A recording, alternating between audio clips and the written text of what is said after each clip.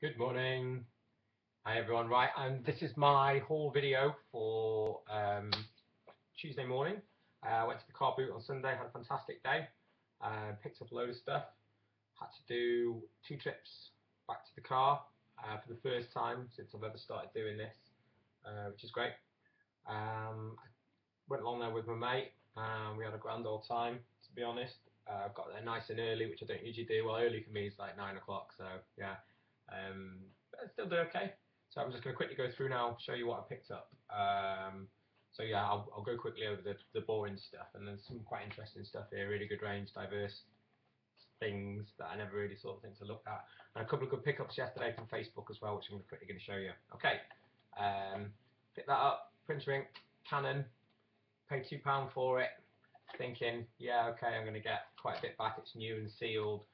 Got it home. It's probably only worth about £4 or £5, sealed even.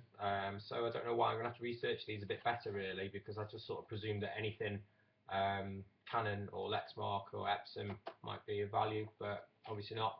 So no worries. Then from one other stall, really cool guy actually. Had a load of old vintage games. That's an Amstrad game and that's a Spectrum game. Now, unusually, they're both sealed. I've looked into them and there's not a lot in them, only 2-3 quid each. I think I paid £1 each for them. There's not a huge market for the 8-bit stuff. Commodore 64, Spectrum, Amstrad, unless it's really well sought after game makers such as Ultimate, who then went on to become Rare. And there's a few other Psygnosis stuff's really collectible. To be honest, I just love the cover on that. Look at it. They don't make video game art like that anymore. Some of the Psygnosis stuff, especially on Amiga and Atari, the big box stuff, a lot of it was done by really famous sci-fi fantasy artists like Roger Dean, and some of the artwork is just incredible, like stuff on Shadow of the Beast and Blood Money. So there's a really huge market there for people, I think, who just buy the big box 16-bit stuff just on the basis of the artwork on it. I haven't got any examples of it, but I'll try and show you in a later video the kind of things I mean. So yeah, they're a nice pickup. DVDs, didn't pay more than £1 for any of these. I got Ratatouille, 2-disc special edition. Probably get about £3 on that. This I'm going to hold on to until there's a new sequel to it coming out. It's National Lampoon's Vacation.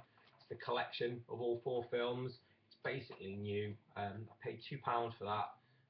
Should get £8 on it. So yeah, pleased with that. Got a Microsoft Flight Simulator Combat Thingamy.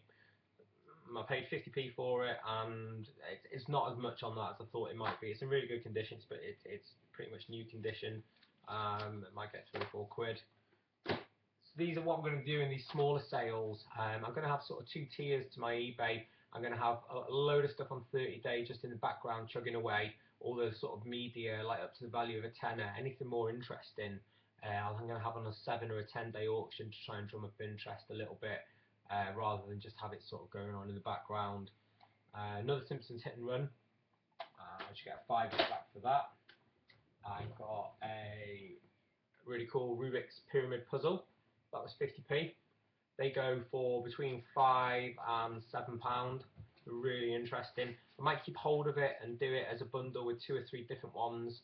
I have got my Rubik's Magics listed on eBay at the moment. I've got that on for 25 quid. There's quite a lot of interest in that, so we'll see how that goes. I picked up this really unusual, it's awesome actually, it's a Batman and Star Trek crossover story, but it's on 7-inch record, on vinyl, or wax, or whatever you want to call it. It's in quite good condition, but how awesome is that cover? I mean, that would look great just framed up on someone's wall, I think. That was 50p. It's really, really cool. I've never seen anything like that. There's none on eBay, none on Amazon. I had to go onto Discogs, which is like a specialised record and CD seller, to find something similar. I think it's worth about £8 to £10, but you know, there's part of me that might keep that because I just think it's really smart. It's got like a little foil thingy on there as well. Yeah, so that was good. There's still a load of books, photography books, which are always kind of good to look at. Quickly scanned them in. Most of them are scanning in at a penny. That one was scanning in at 7 quid. Paid £1 for it. So I'll probably put that on Amazon as opposed to eBay. and hope to get between 6 and 7 for it. The guy that I bought those 8-bit games off had this Star Ocean, which is a really famous second tier, really, Japanese RPG. You've got your Final Fantasies and your Dragon Quest, then under that you've got the likes of Star Ocean and the Tales series and things like that. So this is a nice little bit of point of sale stuff, promo things that from when the last game came out.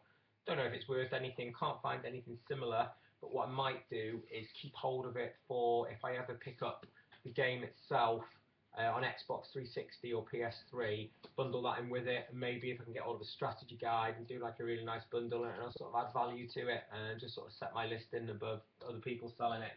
So yeah.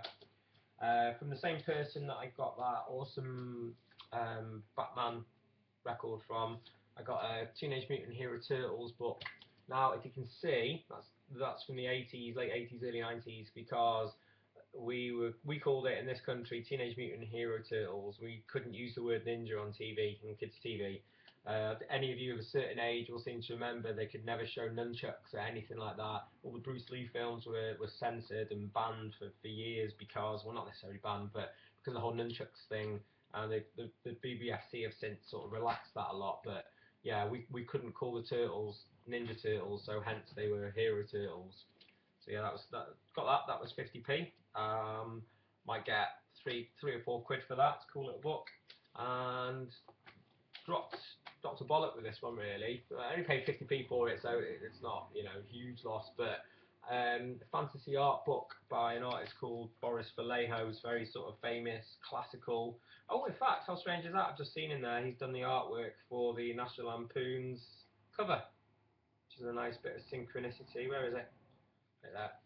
Actually, his artwork's amazing. I actually own this book myself, but it's only going for a penny on Amazon. Oh, there we go. There he is, Clark Griswold. Yeah, a bit of a National Lampoon's themed haul video today, which is strange. So yeah, I might just sell that for a couple of quid, and hopefully someone will see it and it'll click with them. Picked up a few of these monkeys. Had a great bit of banter with the guy selling them. And I think they were 50p each. The PG Tips monkeys, always a good pickup. A couple of them are Christmas ones, so I'm going to keep hold of them until Christmas, and then hopefully get a bit more money for them. Go for between £5 and £10 mark. They're all in good condition. And a normal one as well. Cat's in the background, trashing the place. I might do a bundle. I've got a couple of little mini ones, so I might put him with like the little mini one and do him as a set. Just turn around the place. What else did I get? I got this funky little mug. Mugs are always good. Didn't know that. There's quite a collector's market in strange and unusual and quirky mugs. Never have thought about that for a million years. In a million years. Let me open it and I can show you. It's like the guy told me it's from I've had a look actually. There's a website called Retro GT, and they do all like kind of video game themed t-shirts and things like that. Some really cool stuff on there. And I got this. It's not on eBay. I've got to look for it, but it's like a sort of pixel art mug. It's called Pixel Penguins. So that was 50p. It's new. It's in its box. They're selling that on the website still for £6.99. So I might stick it on eBay for a £5 and see if it goes. Or I might just keep it for myself because I love stuff like that. Some woman was selling a load of Disney toys. So they're all bagged. I got that fella there from Toy Story 3, I think he was. He was £1.50. I think he's called Sticky the Octopus. Really good condition. He should go for between £5 and £10. And then a huge bag full of Monsters Inc. Not Monsters University. A load of Monsters Inc. figures there. We've got the Randall and Mike and a couple of the workers and the woman who works on the front desk, who I can't remember her name, and the main bad guy. That was £3 for that bag, so I hope to get between 10 and 15 for them. They're all in great condition. And then this is a strange one. It's Captain Hook figure from Peter Pan, don't know if you can see. And then it came with that, and that was £1.50 for the pair. So I googled, I looked for Peter Pan octopus. I pressed the button. I'll quickly show you. Right, there he is. He clicks. he makes the tick-tock sound, and there's a little torch right in the middle there, if you can see. That lights up there. So I did a little bit more research, and it's not actually, well, it is from Peter Pan, obviously, because it's a crocodile, but it's from a kids' TV show called Jake and the Neverland Pirates. Now, my daughter's 10 now, so she kind of missed that. It's been a lot more popular in more recent years, but that new is selling for about 30 quid just for that, for him. So I'm going to probably stick him on for 15 and see if there's any interest on him. He's quite cool, really chunky, and yeah, good toy. So, but yeah, he wasn't listed as Peter Pan crocodile. It was down as Jake and the Neverland Pirates. So yeah, always kind of just be aware that it might not necessarily be in the category that you're looking for. So yeah, what else? I got an anime DVD. For those of you who still aren't sure, anime is Japanese cartoons, manga is Japanese comics. So, but what the confusion was in this country, there was in the late 80s and early 90s, there was a company called Manga in Britain that started bringing the films over here to this country and with dubs and releasing them. You know, Akira, Ghost in the Shell, Wicked City. Urotsuki Doji, all those kind of things. Back when I was a teenager, it was like, oh my god, these are the most amazing things I've ever seen. So everyone started calling them manga because that it says on the back of their manga video, but it's not. These are known as anime films. The comics that they're based on, the Japanese don't call them comics; they're called manga. That's the written stories. So I've got that. That's generally regarded as a masterpiece in the genre. Perfect Blue. It's like this whole study on celebrity and fame, and it's really inspired films like The Matrix and things like that, and Inception. Massively inspired by these kind of things. Amazing film. There's not a huge lot of value in it. I picked it up because it was 50p, and it was just a shame to leave something so unusual there, really, because you don't see these kind of things in car boot sales. Picked up Grand Theft Auto Vice City, paid £1 for that, because I've got a strategy guide for it that I've had for ages, so I'm going to bundle it with that and hopefully get rid of it that way. Nearly done. I picked up these things. I don't know what they are. I'm quite good with my 80s toys and things, but I knew they were unusual. So they are these funny little figures. If anyone can sort of let me know what they're from. They're from 1986, Hasbro. There's like an elephant dude and an eagle. It was just the two of them. They were 10 pence each. So I thought they've got to be worth it for 10 pence. So, oh no, Takara, 1986. Takara are the Japanese brand that basically made most of the Transformers, and they were imported by Hasbro. There's a whole long history with that. He's from the same range. So yeah, quite cool. I'll do a bit of digging and find out what they're from, and I'll let you know.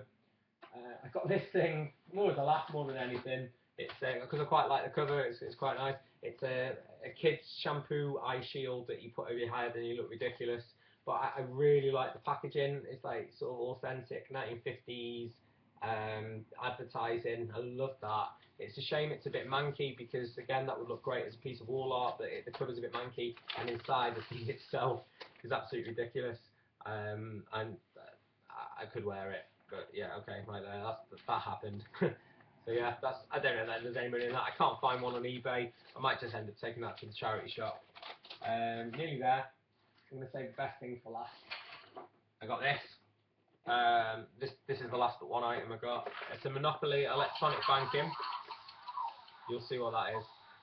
That I paid £1.50 for. I've checked it's all there. Make sure you check these, obviously, because if it hasn't got the card reader for it, then it's pretty much worthless, and you just have to part out the sets for it.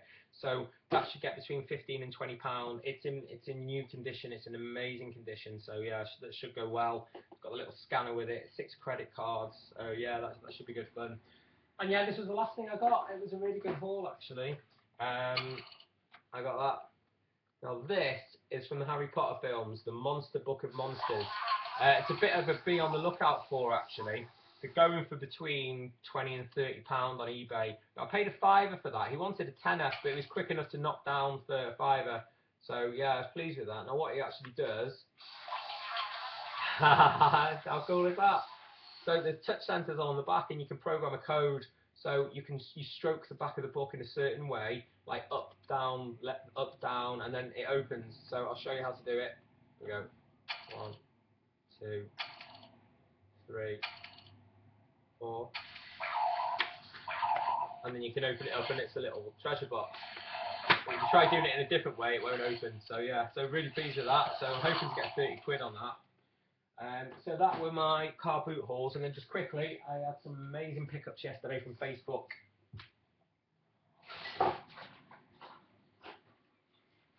My local selling page on Facebook's got over 20,000 members in there, so there's always stuff going on there. Like every few minutes, there must be half a dozen new items being listed, so it's always worth checking and rechecking it. So I got these. I paid £3 for this. It's a Terminator 2 Arnold Pescadero Escape T800 figure. That's going for between £20 and £30. So yeah, I was pleased with that for £3. That's sealed, never taken out of its box. But this fella here should do really, really well. It's made by Mezco, a really, really well-regarded manufacturer of toys. It's a Nightmare on Elm Street set from the first film. He's got like an alternative head and hand and does all these things. It's in its box. It's been opened, but it's been opened really sympathetically. It's just like one slit down there. So I can't sell it as new, but I can sell it as mint in box. Because the character, yeah, there's no damage. It needs a bit of a dust. Now this, I think this will get me anything between £40 and £60. That's £5 that was. Now there's one, I found a similar one on Amazon for £160. I don't expect to get that for a million years, and it's just ridiculous. But yeah, I think I should definitely get between 40 and 60 for that. So that was a really good pickup. And the very last thing, just quickly, this is just to show you how thinking outside of your comfort zone may help you. It's something that just caught my eye. Someone lifted it, £8. You ready? I got laughed at by my girlfriend buying this because she says, "What the hell are you doing buying things like that?" And I showed her the complete listing prices, and she was like, "All right, okay." And the taps, the gold taps. So there's four. There's 2 sink ones, 2 bath ones, plug holes, and the plugs as well. I've had a look into these because I couldn't tell on the photograph whether they were brass or what. Now there's a huge market for them on eBay. Absolutely amazing. From what I've seen there, just for each set of taps, I should get about £40 for. So, you know, call it 80 quid, maybe another 10, 15 quid for the plugs and things. I've got £100 worth of stuff there for £8. Absolutely amazing. So really pleased with that. So yeah, there we go. I've got some things to post today. I've started using Hermes for my large postings. I've got a Lego Avengers Quinjet set to post, a couple of other smaller items, and yeah, so I'll do another update video later in the week for my eBay sales, let you know how that's been going. I'm only going to do one of them. My eBay sales are very slow at the moment because I'm still trying to get more and more stuff on there. So I'm just sort of drip feeding it really, and a lot of the stuff's just there in the background. The good items are selling as I thought they would. The smaller stuff not so much, which is fine.